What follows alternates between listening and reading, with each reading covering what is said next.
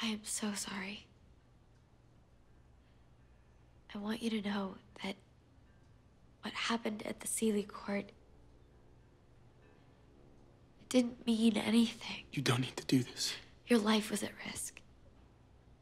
I had to kiss Jace. I had no choice. I get it, Clary. I was there. This isn't about you kissing him. The Sealy Queen made you reveal who you desired most, and it wasn't me. It was Jace. It's a trick. That's all it was. Just be honest with me. I am. You heard Jace. The Sealys, they thrive on getting inside your head. Clary, stop. Don't make this harder than it already is because you don't want to hurt my feelings. What do you want me to do, Simon? Just tell me. Look me in the eye and tell me you don't have any feelings for him.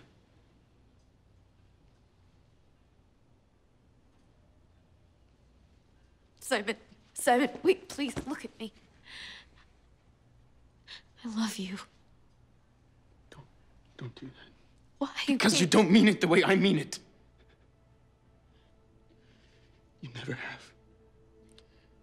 Ever since we were kids, I've been in love with you. Every minute. Of every day. You're the first person I thought of when I woke up. You always have been. Now, if the Sealy Queen had asked me that question, kiss the one I most desired, no one would have even come close. There's something between you and Jace, and you can't deny it.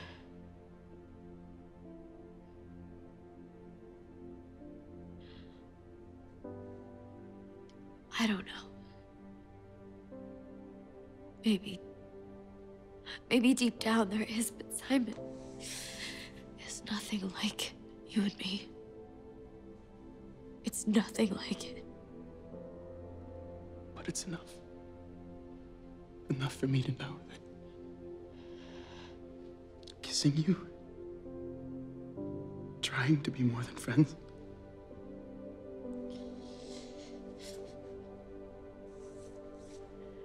it was a mistake.